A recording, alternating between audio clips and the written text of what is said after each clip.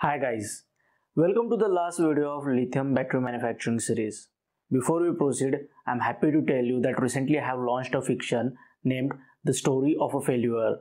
Well, this fiction is based on a motorsport story. An engineer named Dastan becomes ambitious for a motorsport competition and has to work against all the odds.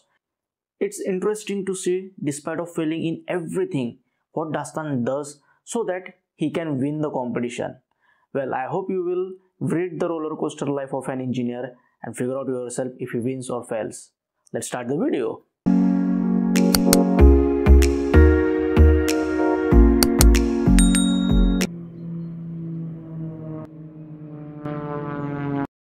Earlier we have seen how different types of cells are fabricated and assembled.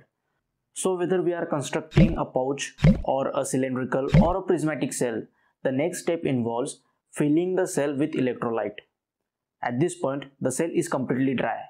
The package is sealed except for a small opening which is often sealed by laser welding but later on. For a pouch cell, it could be sealed by heating some materials and effectively making a hot glue connection. But after this initial sealing process, they still leave a small opening through which they can insert the electrolyte. This is done in a very interesting way. The cell is first subjected to a vacuum through this small opening which removes most of the air from the inside of the cell, from the pores in the porous electrode structure, and then a small amount of electrolyte is injected into the cell and then the vacuum is released so that the atmospheric pressure forces the electrolyte into the cell, into those small pores and small pores opening. This can be done multiple times so that the electrode porous structure is filled as full as possible with the electrolyte.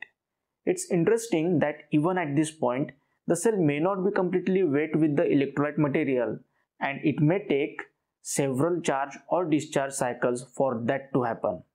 And it's not uncommon to see the first several cycles of a new brand lithium-ion cell appears to increase in capacity as these electrodes makes its way into all the pores and then allows the lithium ion to flow to all of the solid active material. And then after these initial cycles where the capacity appears to be going up, then it starts to go down as the cell ages. In any cases, after we have filled these cells with as much electrolyte as we are able to, we seal the remaining opening using a laser weld or some kind of very high capacity. The electrolyte fill operation must be done in an environment known as a dry room. A dry room uses a very high capacity dehumidifier to remove as much moisture from the atmosphere as possible. And this is really important because the electrolytes used in lithium-ion battery cells often have salts that react chemically with water. So any moisture in the electrolyte will cause the electrolyte to decompose and this can cause them to emit toxic gases. And furthermore, lithium hexafluorophosphate or LiPF6, which is one of the most commonly used electrolyte salts, reacts with water and forms toxic hydrofluoric acid when it does. And this hydrofluoric acid can cause the electrode materials to dissolve or disintegrate inside the cell over time, which leads to capacity loss. So we highly desire to avoid that or at least to minimize that, and we do so by injecting the electrolyte into the cell inside of a dry room environment. So at this point the cell is completely constructed and some remaining tasks might include things like printing a cell serial number on the cell and maybe some other identifying information on the packaging. But now the cell is ready for its very first charge. Before we discuss this charging process, it's important to talk a little bit about some things that's known as the solid electrolyte interface layer in a lithium-ion battery cell, otherwise known as SEI.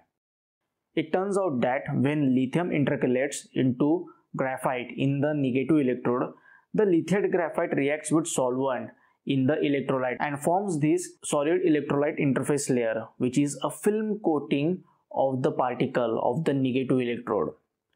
This process of SEI formation and growth consumes lithium, so it results in capacity loss.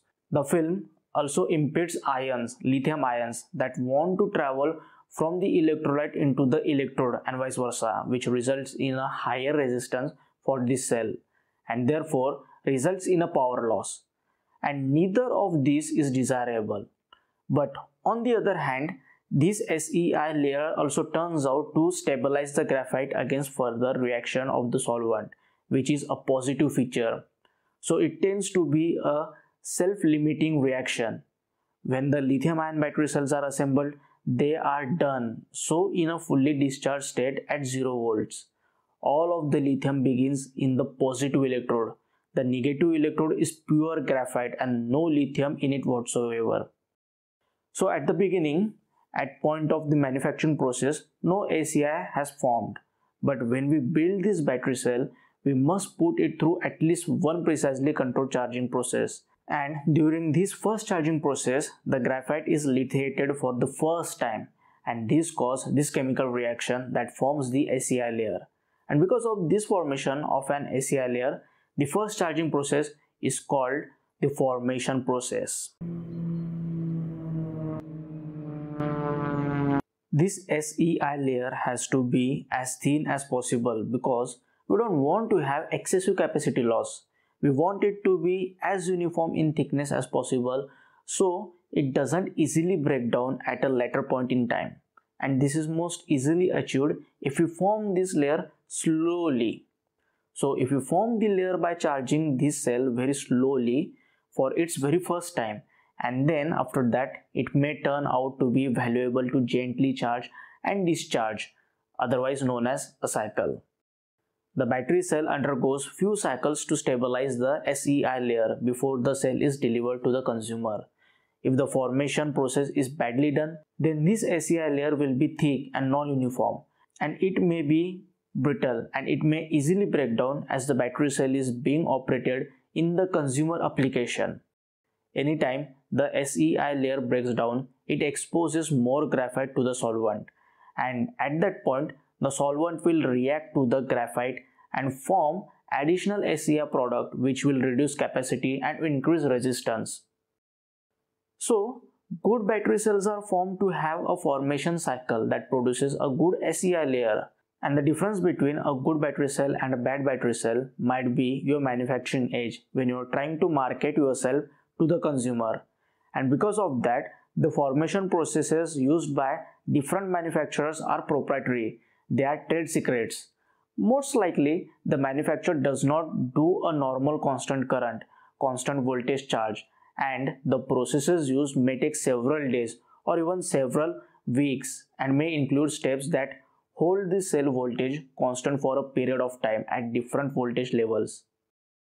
They may rest these cells at different open circuit conditions for different period of time at different temperatures and so forth.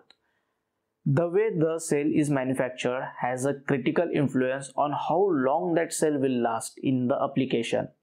And so, having tight controls on the manufacturing step is very important to be able to create the best cell possible.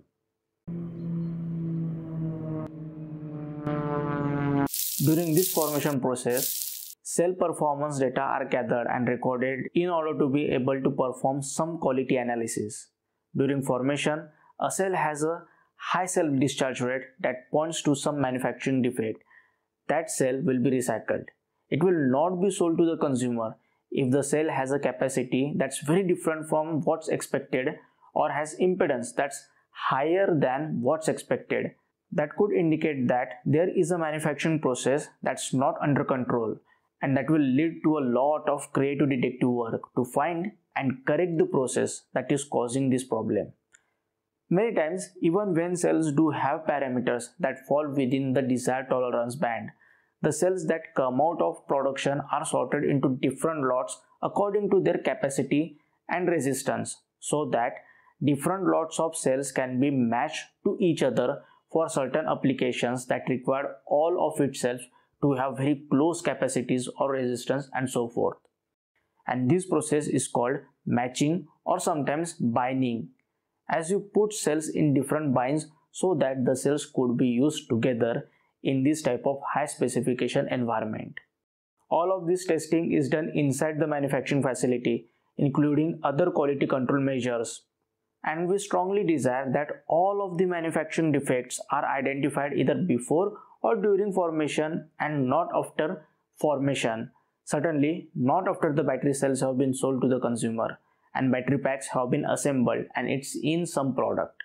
So in order to avoid a low yield, it's important to enforce tight tolerances and strict process control. We need to avoid contamination of the raw materials. We need to avoid physical damage. We need to avoid things like burrs on the sharp edges, on the electrodes, because all of these are extremely dangerous and can cause serious problems when the cell is in operation. In order to reduce contaminations, cells are normally manufactured in a clean room conditions similar to what is used when manufacturing semiconductor parts. Here our lithium-ion battery manufacturing series has been ended. In the playlist there are 2 more videos. These videos are related what happens after the use of lithium-ion battery. I hope you found all these videos very informative and useful. See you soon.